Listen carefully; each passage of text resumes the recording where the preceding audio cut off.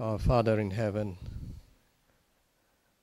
we do worship you and praise your name forever.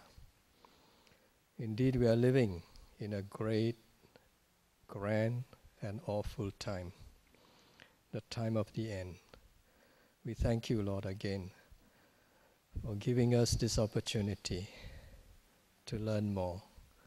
We pray that you'll help us not only to hear, to read, but by your grace to do, to prepare our hearts and lives and those that are near and dear to us, for the families that we represent.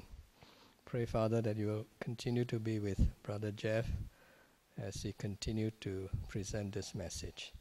Bless each one here and the families represented. In Jesus' name I pray. Amen. Amen.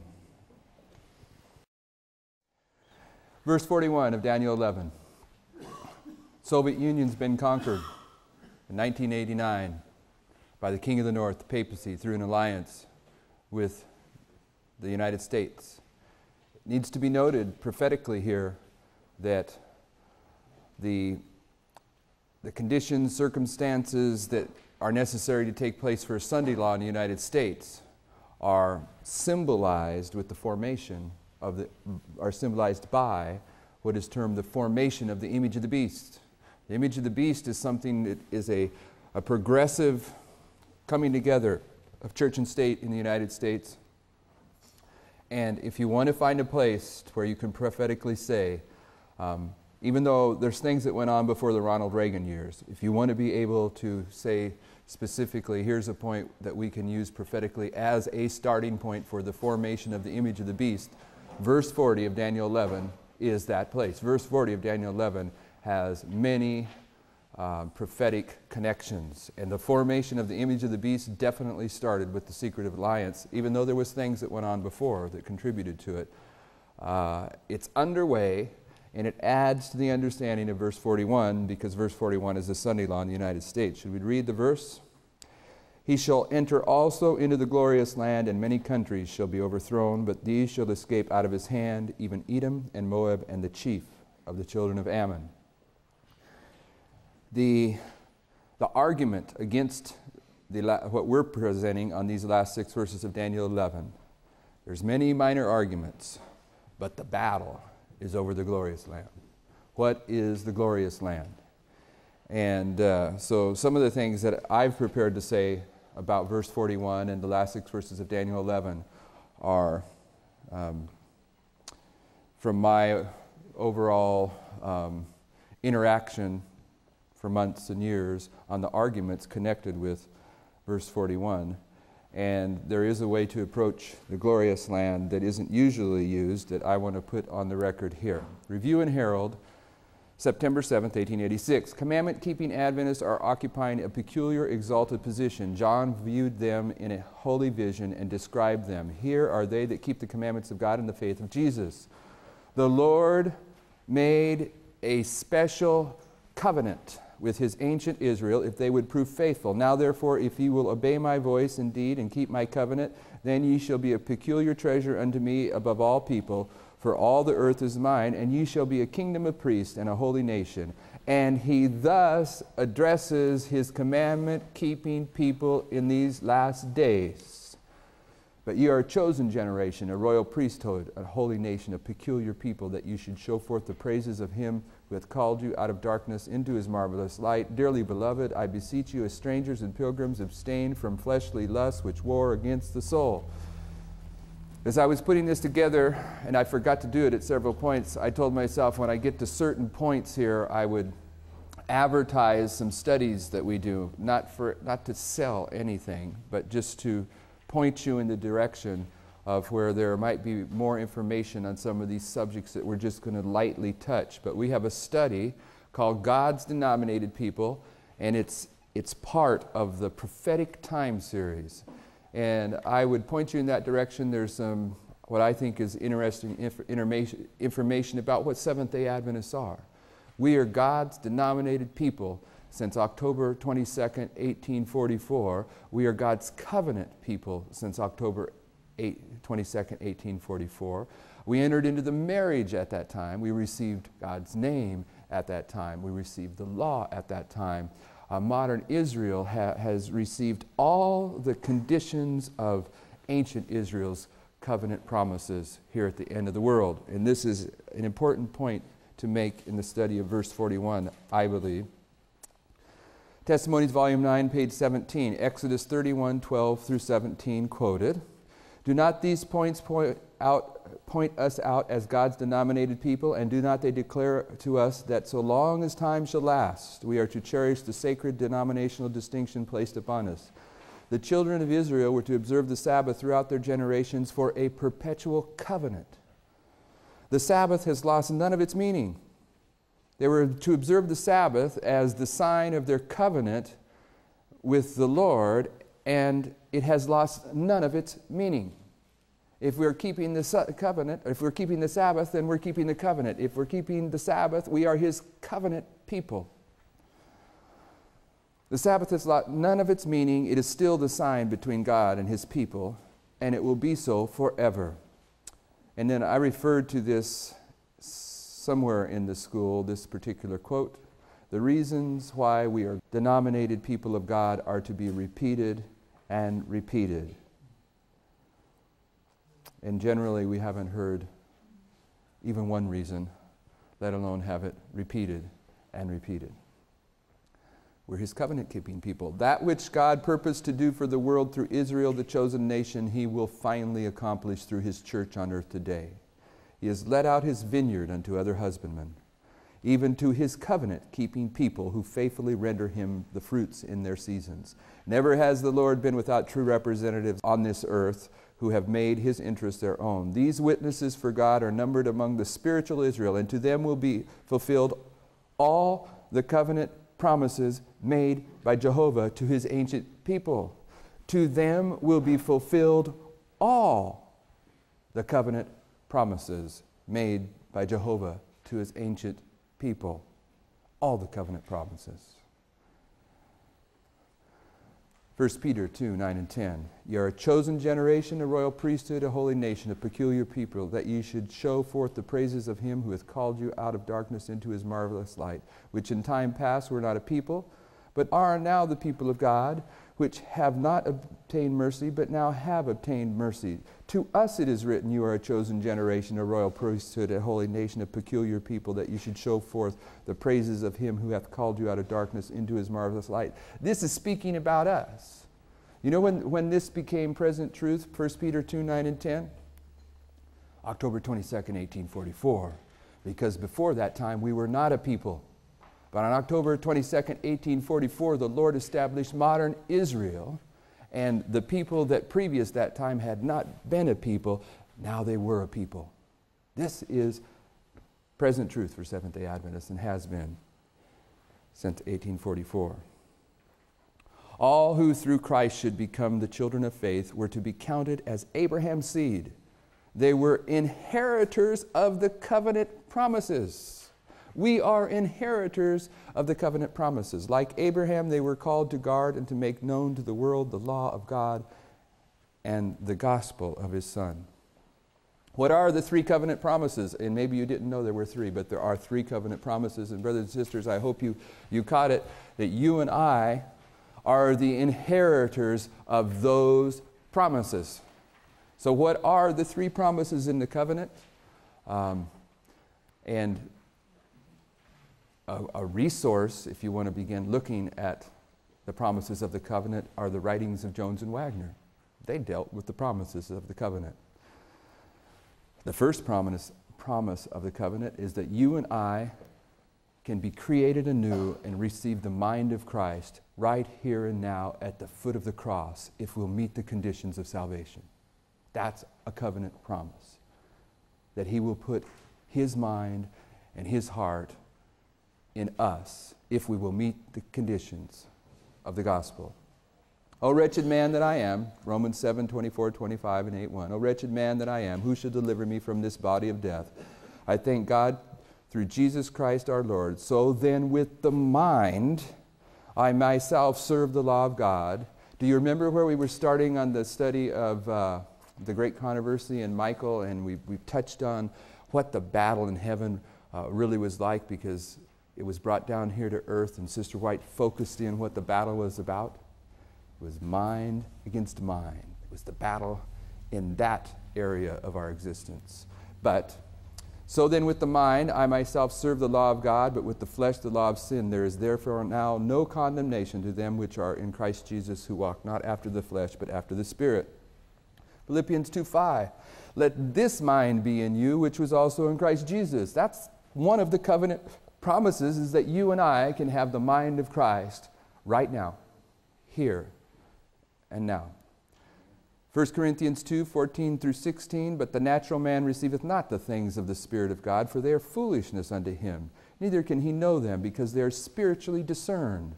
But he that is spiritual judgeth all things. Yet he himself is judged of no man. For who hath known the mind of the Lord, that he may instruct him? But we have the mind of Christ. How many in this room believe that one of the covenant promises for you and I today as God's covenant people is that right now we can have the mind of Christ? Everyone believe that? If you believe it, raise your hand. Okay, anyone not believe it? Okay, that's one of the covenant promises, and we all believe it. Praise the Lord. Signs of the time, September 3rd, 1902. God permits every human being to exercise his individuality. He desires no one to submerge his mind in the mind of a fellow mortal. Those who desire to be transformed in the mind and character are not to look to men, but to the divine example. God gives the invitation, let this mind be in you, which was also in Christ Jesus. By conversion and transformation, men are to receive the mind of Christ. Everyone is to stand before God with an individual faith and individual experience, knowing for himself that Christ is formed within, the hope of glory. For us to imitate the example of any man, even one whom we might regard as nearly perfect in character, would be to put our trust in a defective human being, one who is unable to impart a jot or tittle of perfection. Covenant promise number 2. Philippians 3:21. Who shall change our vile body, that it may be fashioned like unto his glorious body, according to the working whereby he is able even to subdue all things unto himself. Brothers and sisters, we're going to receive a new body. Can we receive that new body here and now? No. Covenant promise number 2 is a little bit different than covenant promise number 1, but it is number 2 of the covenant promises, that we can have a new body when Jesus returns to take us with him. 1 Corinthians 15:51 through 57. Behold, I show you a mystery. We shall not all sleep, but we shall all be changed in a moment, in the twinkling of an eye, at the last trump. For the trumpet shall sound, and the dead shall be raised incorruptible, and we shall be changed. You know, it's totally outside this study, but I love this story. We met a friend years ago. He lived in Bakersfield, California. The people in Bakersfield all knew him because he was a helicopter pilot. And right when they first started doing television news, where they had helicopters, way back when they first started doing that, he was the helicopter pilot for the local TV news in Bakersfield. And he was a Seventh-day Adventist. And so everyone knew him. He wasn't the TV announcer, he was the pilot, okay? Everybody in Bakersfield knew him, and we met him over a period of time, and there came a time, I don't know how many years ago, where there was a big earthquake in Los Angeles, California. And it broke some gas lines, it broke a bunch of stuff. The Northridge quake. And he was hired. How many of you, don't admit this, but probably the most famous baseball announcer in the United States is a man named Vin Scully. Don't admit that you know that.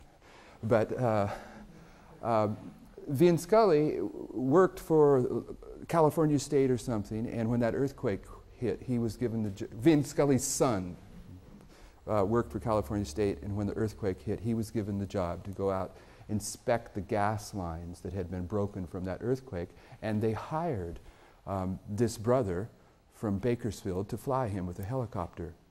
And both of them were in the helicopter together, flying low, and they hit a power line and burst into flames and went down on the ground. And they were just burnt beyond recognition. And a friend of ours, Seventh-day Adventist, went out to the crash site. And this brother always took his Bible, and he seen his Bible was just ashes. And he picked up his Bible, and it just turned into ashes. And there was only one portion of the Bible that came out of the ashes, and it said this: "Behold, I show you a mystery. We shall not all sleep, but we shall all be changed.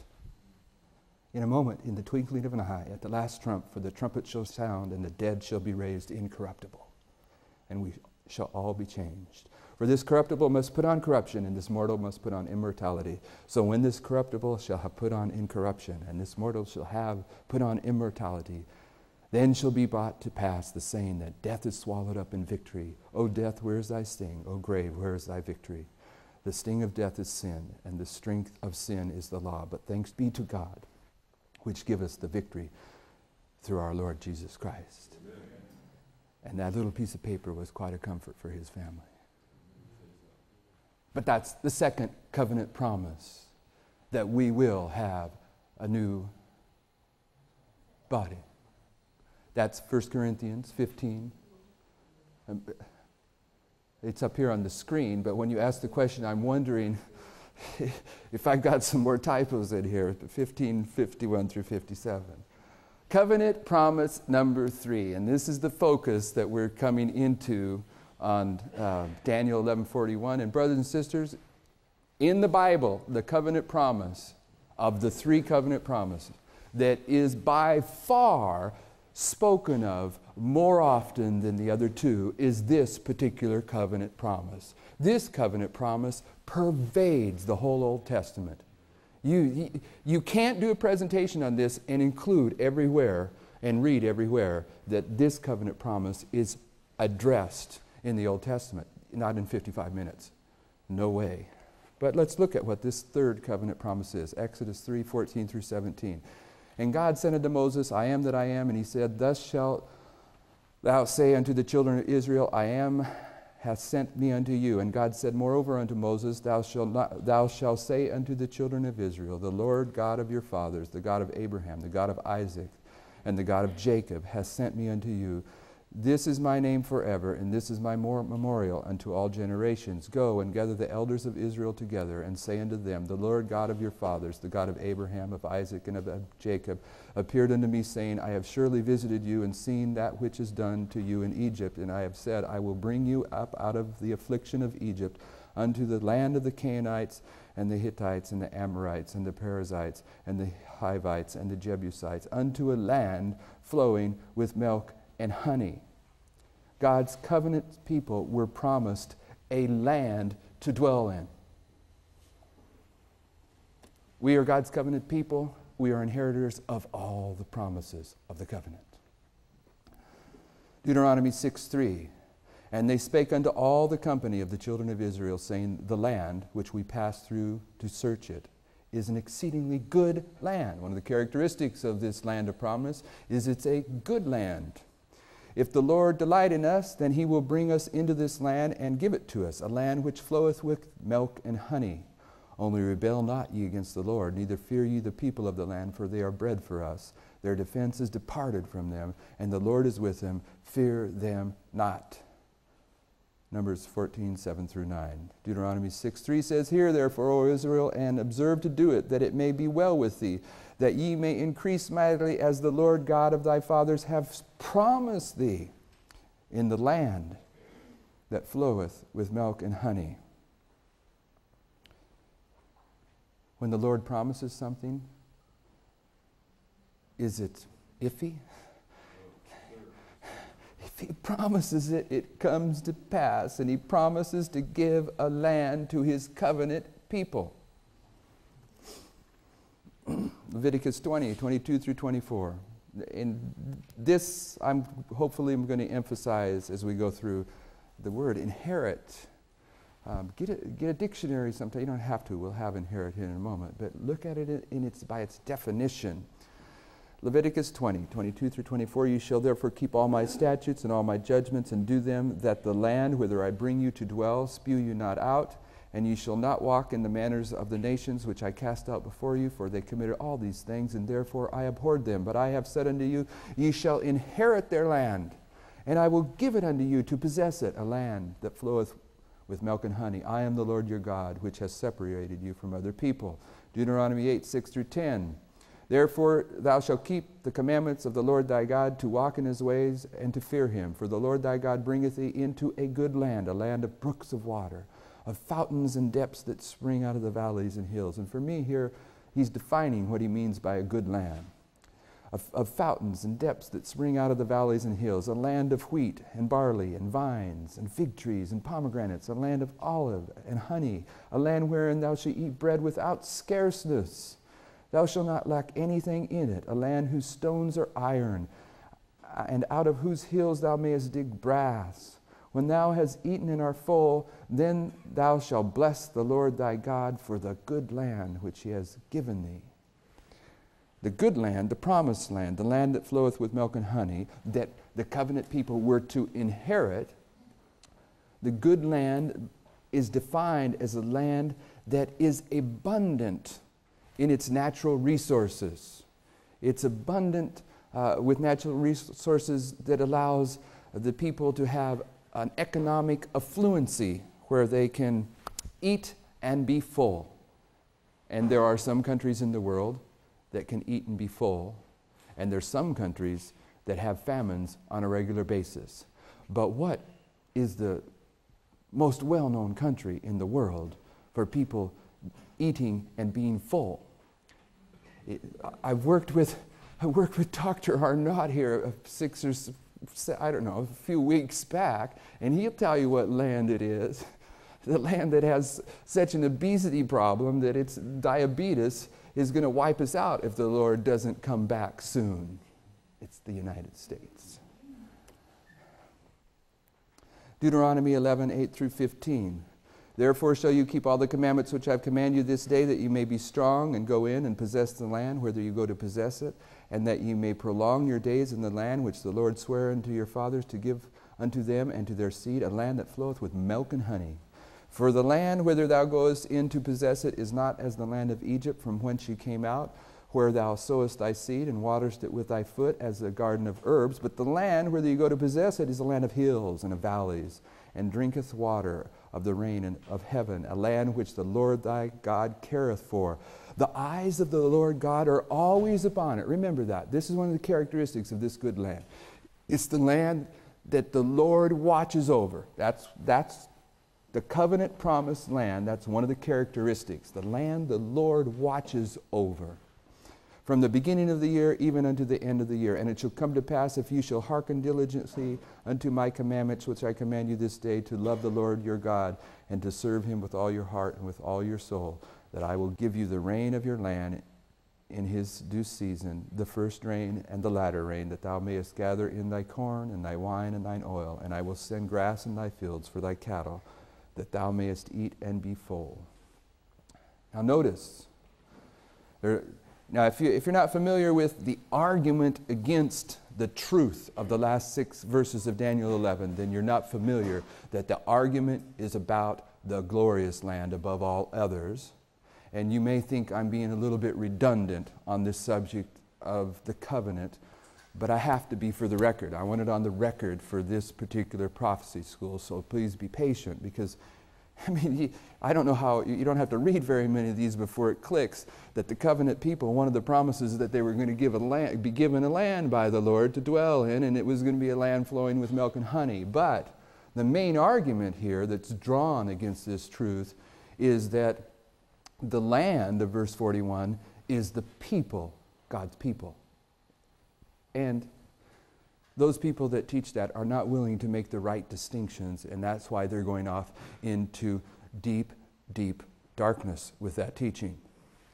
Notice this distinction, Deuteronomy 26:15. Look down from thy holy habitation from heaven, and bless thy people Israel and the land which thou hast given us. Now, brothers and sisters, the Lord's making a distinction between the people and the land. They are not the same thing in the Bible. The land and thy people are two different entities.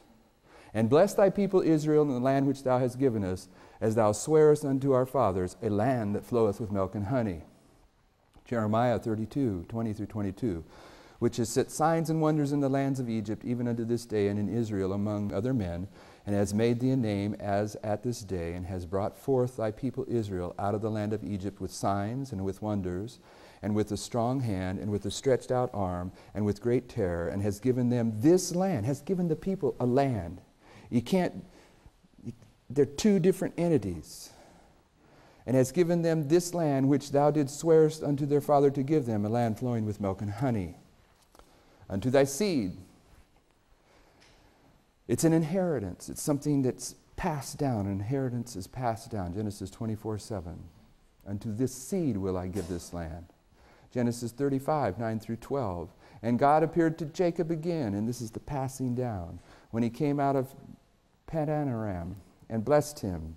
And God said unto him, Thy name is Jacob, thy name shall not be called any more Jacob, but Israel shall be thy name. And he called his name Israel. And God said unto him, I am God Almighty, be fruitful and multiply. A nation and a company of nations shall be of thee, and kings shall come out of thy loins.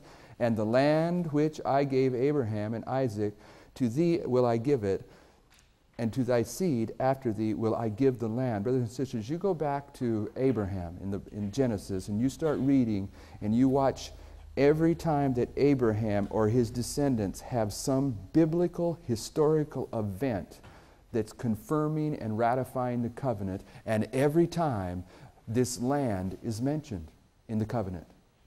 It's it's one of the covenant promises. It's mentioned more than any other. This is part of the covenant. Now, there are some people that want to teach that what makes the glorious land glorious is the church. And there is a certain aspect of that, but they go too far with it because they're trying to oppose the truth. Okay? Notice this, Deuteronomy 9, 4 through 6. Speak not thou in thine heart, after that the Lord thy God hath cast them out from before thee, saying, For my righteousness the Lord hath brought me in to possess this land, but for the wickedness of these nations the Lord doth drive them out from before thee. Not for thy righteousness. The glorious land isn't glorious because of the righteousness of the Seventh-day Adventist Church any more than the promised land was a goodly land because of the righteousness of ancient Israel, because ancient Israel was a stiff-necked people too, just like we are. The glorious part of the glorious land has to do that it's the promised land that God promises to give. It's glorious because it's one of the promises of the covenant, not because of the stiff-necked people that are the inheritors of it. But back to the verse. Not for thy righteousness or for the uprightness of thine heart dost thou go to possess their land, but for the wickedness of these nations the Lord thy God doth drive them out from before thee, that he may perform the word which the Lord sware unto thy fathers, Abraham, Isaac, and Jacob. Understand therefore that the Lord thy God giveth thee not this good land to possess it for thy righteousness, for thou art a stiff-necked people. Amen. Notice the distinction between the congregation, which is a term that's fair to call church, and land. Numbers 20:12. And the Lord spake unto Moses and Aaron, because you believe me not, to sanctify me in the eyes of the children of Israel. Therefore ye shall not bring this congregation, or how about this?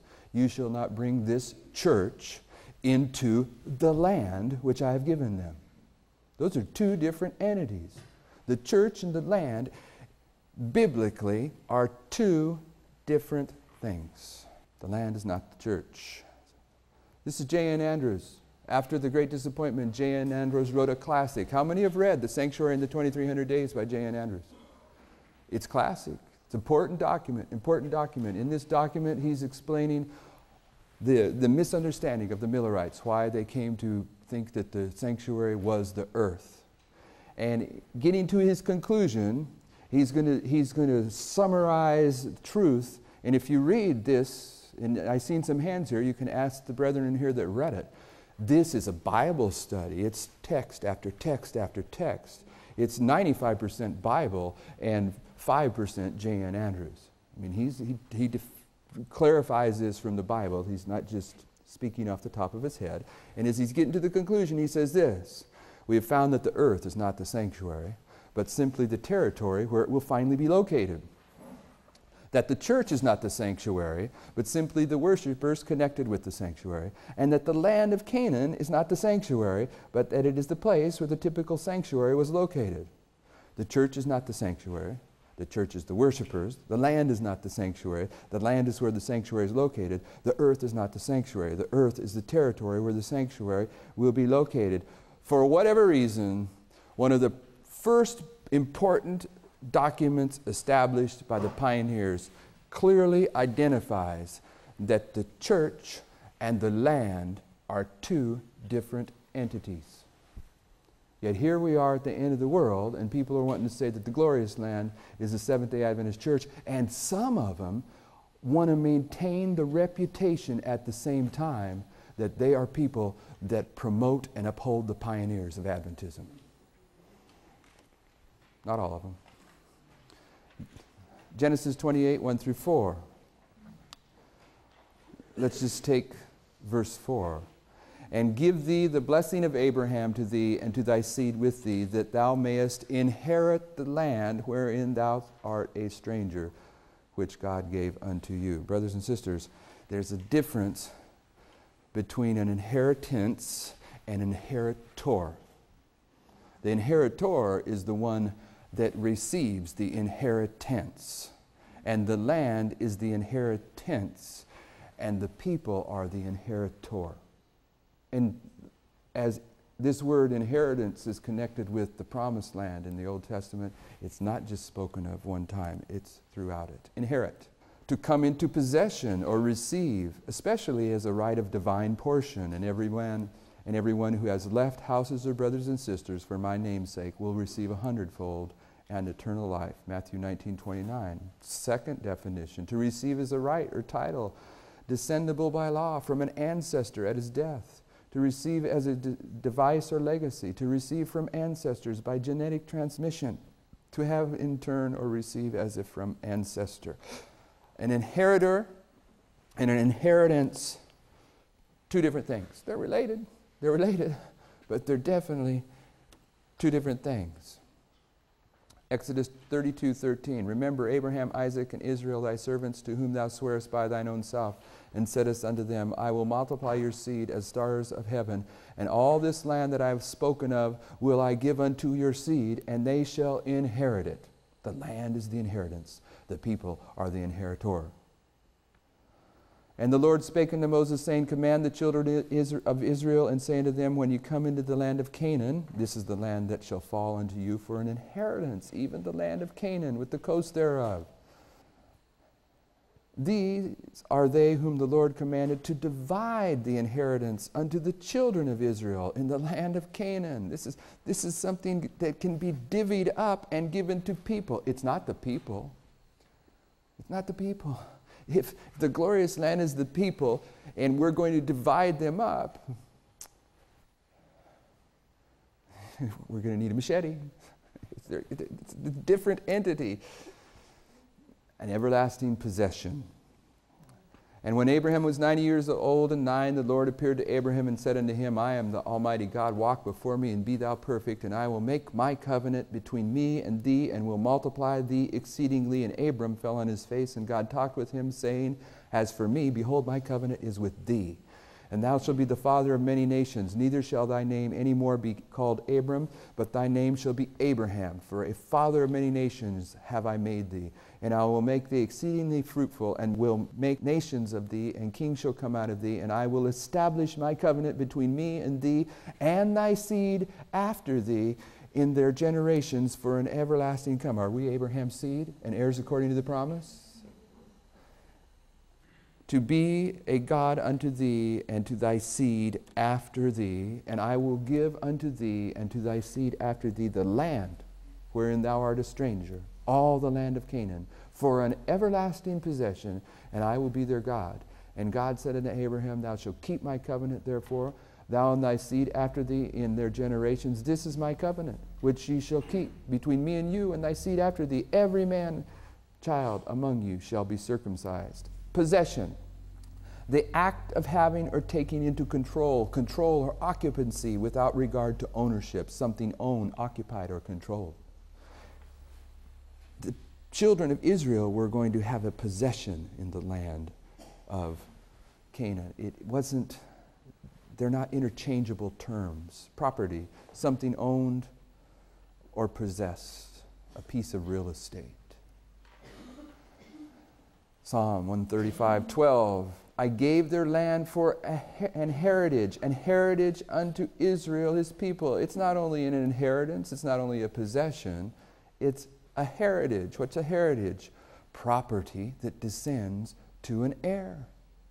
The heritage and the heir are two different things. One receives, the other is what is received. And I gave their land for a heritage, for his mercy endureth forever, even an heritage unto Israel, his servant, for his mercy endureth forever. All who through Christ should become children of faith were to be counted as Abraham's seed. They were inheritors of the covenant promises. Like Abraham, they were called to guard and to make known to the world the law of God and the gospel of his Son. What are the three covenant promises? That we can have the mind of Christ right now at the foot of the cross if we meet the conditions of salvation. That if faithful, we will receive a new body, and that we will have a land of promise as an inheritance, as modern Israel, his covenant people, his denominated people at the end of the world. So, let's look at verse 41.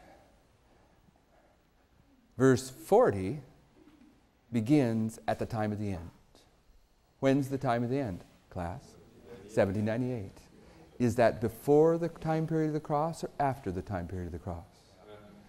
So we're looking for a spiritual application of verse 41 because it's just flowing along with verse 40 and onward, right? So we're dealing with the glorious land. And glorious means in sense of prominence, splendor, beautiful, goodly. The glorious land, you can find many references of it in the Bible. The first place probably to look is when the prophet uses it himself. And if the prophet uses it himself. If you're looking for a symbol in Bible prophecy to come to understand it, the first place to look is to see if the prophet used that symbol previously. And Daniel did so in verse 16 of the same chapter. It says, But he that cometh against him shall do according to his own will, and none shall stand before him. And he shall stand in the glorious land, which by his hand shall be consumed. And Uriah Smith, commenting on this verse, says, After putting an end to the war, Pompey demolished the walls of Jerusalem, transferred several cities from the jurisdiction of Judea to that of Syria, and imposed tribute on the Jews. For the first time, Jerusalem was by conquest placed in the hands of Rome. That power was to hold the glorious land in its iron grip till it had utterly consumed it. And I know some people like to force that into saying that what Pompey conquered there was Jerusalem, but that's not what Uriah Smith is saying, and that's not what history is saying. It's saying the whole land of Palestine was conquered. He also did some severe damage to the capital, Jerusalem. But the glorious land here in verse 16 is the land where the children of Israel were living, and it was conquered by Rome. So, if that's the first place to look to get a definition of what the glorious land would symbolize, that glorious land was the land given to ancient Israel. What would the glorious land be in verse 41 after the time period of cross, in the time period of modern Israel? It would be a land that was given to modern Israel that should meet the same identical criteria that we find in a good study of the glorious land in the Old Testament for ancient Israel. It should be a land flowing with milk and honey. Why? Because ancient Israel had the responsibility to carry the gospel to the world. They failed, but they still were to do it. And the Lord put them in a land that provided the affluency to carry the gospel to the world should they do so. That was the purpose of the land. The land was not in the South Pole or the North Pole. Ancient Palestine was at the very center of the ancient world. This is where all the major nations passed through, making it very easy to carry the gospel to the world, should ancient Israel have chosen to do so. In the time of Solomon, it was definitely the most prominent nation in the world, and glorious means in sense of prominence. So we should be looking for a land that meets that same criteria, but I'll throw one more in. I've already mentioned it in an earlier presentation. When you take the word glorious, meaning in sense of prominence, and you compare the United States fulfilling the role for the Seventh-day Adventist Church, modern Israel, fulfilling the role, the purpose that was also fulfilled by Palestine in ancient Israel, you see that the United States, in terms of flowing with milk and honey, it's the most affluent country in the world. It qualifies there.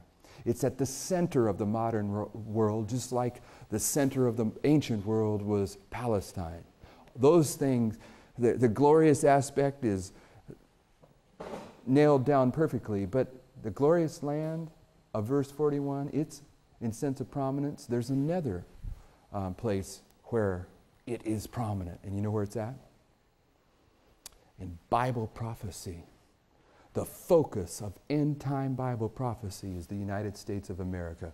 The struggle over religious liberty takes place here that leads up to the Sunday law that starts here. Brothers and sisters, in sense of prominence, the United States, calling it glorious and being true to the definition, fits 100%.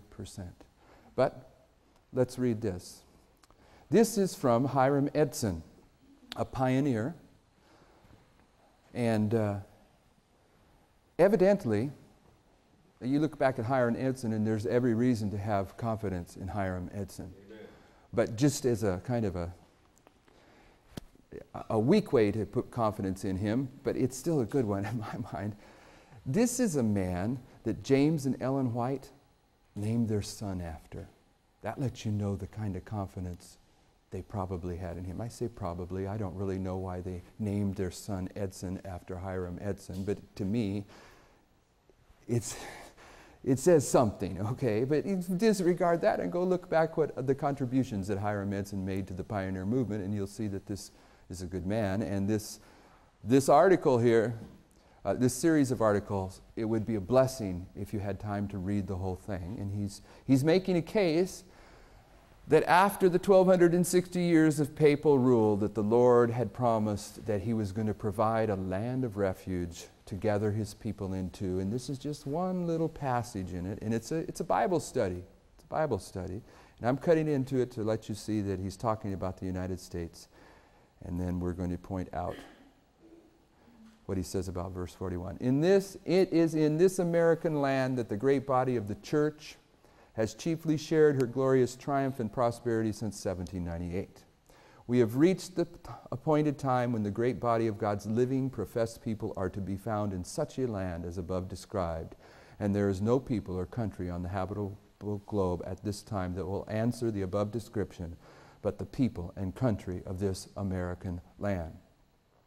From the above, it is clear that the wilderness of preparation is the pleasant land brought to view Daniel 8:9. It is called in chapters 11, verse 41, 45, the glorious land and the glorious holy mountain, or goodly land, land of delight or ornament. Now, brothers and sisters, verse 45 and verse 41 are identifying two different things. Hiram Edson wasn't seeing that, but if you put J.N. Andrews' article with him, you'll see the pioneers were clarifying issues at that time. But nevertheless, even though he's wanting to apply verse 45, the glorious holy mountain, to the United States, just read it again. Read it again.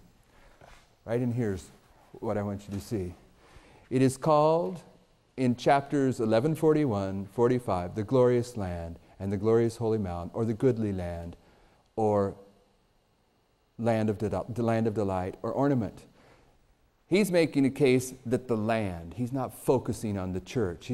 The argument here today is that the glorious holy mountain of verse 45 is the Seventh-day Adventist Church, and it is. The glorious holy mountain of verse 45 is God's church at the end of the world. But the argument against the truth here is that because the glorious holy mountain in verse 45 is the church, therefore the glorious land of verse 41 is the church too. That's wrong. And Hiram Edson wasn't seeing verse 45 right, but what I'm wanting you to see is he's making a case for what America is in Bible prophecy. And here he's identifying that the glorious land in verse 41 is the United States of America, and he's correct. he's correct. And therefore, the pioneer position on what the glorious land in Daniel 11 verse 41 is that it's the United States of America. God does not willingly afflict or grieve the children of men with tearful utterances, the husbandman says. What more could I do for my vineyard that I have not done in it? The unrivaled mercies and blessings have been showered upon our nation. It has been a land of liberty and the glory of the whole earth. Review and Herald, May 2nd, 1893. The Great Controversy, 252. Many were driven across the ocean to America, and here laid the foundation of civil and religious liberty, which have been the bulwark and glory of this country. Religious and civil liberty, the glory of this country. Why? Because that was God's design, because this is the issue at the end. God brought his chosen people out of the land of Egypt that he might bring them to a good land, a land which in his providence he has prepared for them as a refuge from their enemies. This is speaking about ancient Palestine. He would bring them to himself and encircle them in his everlasting arms, and in return for his goodness and mercy, they were to exalt his name and make it glorious in the earth. It was a refuge. Maranatha 193, the Lord has done more for the United States than any other country upon which the sun shines. Here he provided an asylum. Asylum means refuge. It's fulfilling the identical purpose here. Here he provided an asylum for his people where they could worship him according to the dictates of conscience. Here Christianity has progressed in its period. The life-giving doctrine of one mediator between God and man has been freely taught. God designed that this country should ever remain free for all people to worship him in accordance with the dictates of conscience. He designed that its civil institutions and their expansive production should represent the freedom of the gospel privileges. Brothers and sisters, God designed the United States. He's putting it in a place of distinction among the other countries of the world. Signs of the Times, June 12, 1893, when the land which the Lord provided as an asylum for his people that they might worship him according to the dictates of their own consciences, the land over which for long years the shield of omnipotence has been spread, the land which God has favored by making it the depository of the pure religion of Christ. When that land shall through its legislators abjure the principles of Protestantism and give countenance to Romish apostasy and tampering with God's law, it is then that the final work of the man of sin will be revealed. The glorious land of Bible prophecy, the one in prominence, is the United States, because this is where the Sunday law issue hits first. And it was God's design to be that way. Review and Herald, May 2nd, 1893. The people of the United States have been a favored people. Remember, the land of promise in the Old Testament was a land that God watched over from the beginning of the year to the end of the year.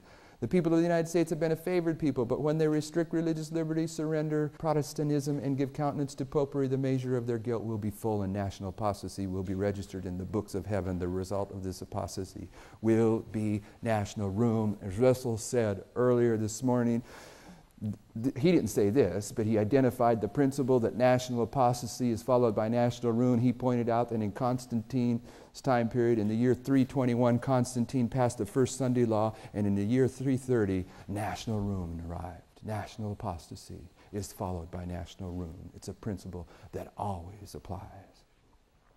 Selected Messages, Book 1, page 92. Is it in vain that the declaration of eternal truth has been given to this nation to be carried to all the nations of the world? God has a chosen people and made them the repositories of truth, weighty with eternal results.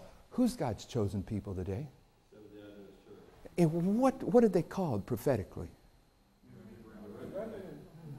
There's so many. I'm looking for modern Israel. This is modern Israel, right? Modern Israel has been given the responsibility to carry this message to the world. They were the repositories of this truth. They're the covenant people. They're the covenant people. But notice here where she's connecting them. In this country, God established his covenant people. Now, was the Seventh-day Adventist Church born in Bolivia, Zimbabwe. No, brothers and sisters, it wasn't an accident. It was God's design that the Seventh-day Adventist Church was raised up in this country. Is it in vain that the declaration of eternal truth has been given to this nation to be carried to all the nations of the world? God has chosen a people and made them the repositories of truth, weighty with eternal results. To them has been given the light that must illuminate the world. Has God made a mistake? Are we indeed His chosen instrumentalities? Are we the men and women who are to bear to the world the messages of Revelation 14, to proclaim the message of salvation to those who are standing on the brink of ruin? Do we act as if we were? America. First time I was in London. Somebody hit me up on this particular part of the study. And I forget the words. It was something like, you know, you Americans, you're real arrogant. You come over here and you're telling me the glorious land is the United States because you're from the United States. You remember who that guy was? You remember who he was? No, brothers and sisters, there's no arrogance involved. America, where the greatest light from heaven has been shining upon the people, can become the place of greatest peril and darkness because the people do not continue to practice the truth and walk in the light. Our land is in jeopardy. The time is drawing on when its legislators shall so observe the principles of Protestantism as to give countenance to Romish apostasy. The people for whom God so marvelously wrought, strengthening them to throw off the galling yoke of popery, will by a national act give vigor to the corrupt faith of Rome, and thus arouse the tyranny which only waits for a touch to start again in cruelty and despotism with rapid steps. We are already approaching this period. Brothers and sisters, I don't know when she wrote the Spirit of Prophecy passage right here. I don't think we're doing rapid steps anymore. I think we're running full speed ahead.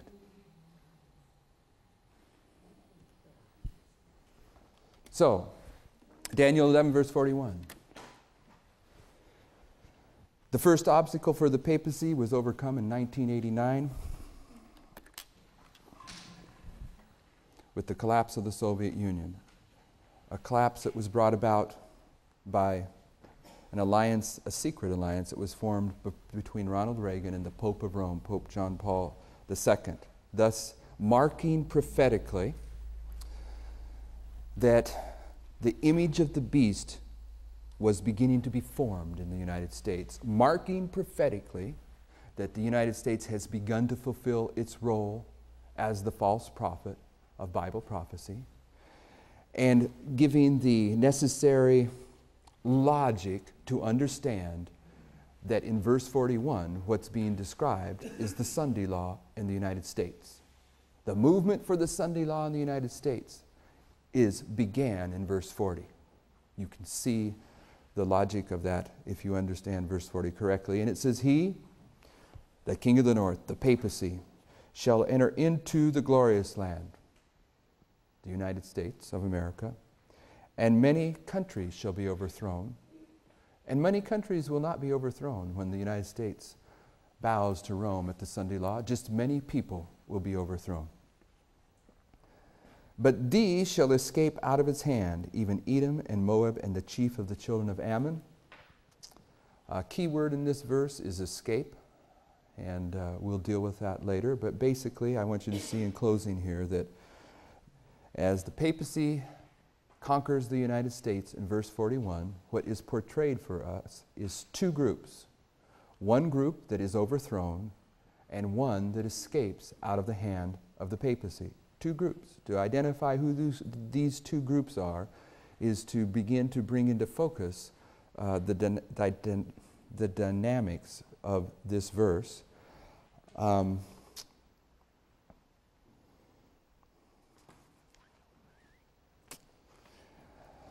I can't start the next presentation, and I don't know how much more I want to say. I'll give you the overview, just for the record. Who is it that's overthrown at the Sunday law? We went through it in the purification of God's church. There's many overthrown. The foolish virgins. The foolish virgins. I mean, primarily the Protestants of America that have already fully set in their mind, and God knows who they are, that Sunday is sacred and they're not going to be shaken out of that belief. that's the line in the sand for them as well. But prophetically, the people that are overthrown at the Sunday law are people that have light in relation to Sabbath and Sunday. The many that are overthrown, and it's worth being clear about this, the many that are overthrown here is not a few. It's many. Many are overthrown. And the people that are held accountable for the light on Sabbath and Sunday, when the Sunday law arrives, are Seventh-day Adventists. So what's it saying? It's saying that many Seventh-day Adventists are overthrown. Prophetically, at this time, the third angel's message once again becomes present truth. It's always been present truth since October 22nd, 1844, but at the Sunday law, it takes a step upward in the kind of present truth it is. And what happens at that point? What happens to the third angel's message at that point? The fourth angel's message joins it. The loud cry begins to swell. And Sister White speaks about the swelling being an increase of power. That's what the loud cry is, the swelling of the loud cry is symbolizing, is this final warning message escalates. But what I want us to focus on here briefly is that this is where the fourth angel's message comes in. And what's the fourth angel's message? Babylon is fallen. Babylon is fallen. And there's at least five different places where Sister White says that the two times that Christ cleansed the temple, at the beginning of his ministry and at the end, parallel the second and the fourth angel's message. She quotes them. In those five places, 4 of the times she quotes the second and fourth angel's message. All of the times she refers to them. And what am I saying? I'm saying that the second angel's message was symbolized by Christ cleansing the temple the first time, and the fourth angel's message was representing the second time Christ cleansed the temple was representing the fourth angel's message. And the second angel's message reached its climax on October 22nd, 1844. What happened to the virgins in Adventism numerically? They went from 50,000 down to 50 overnight as Christ cleansed his temple. Now, it would be merciful if it's 1,000 to 1 ratio this time, but brothers and sisters, when the fourth angel's message arrives, Christ is going to cleanse his modern temple for the second time, and many will be overthrown. Shall we pray?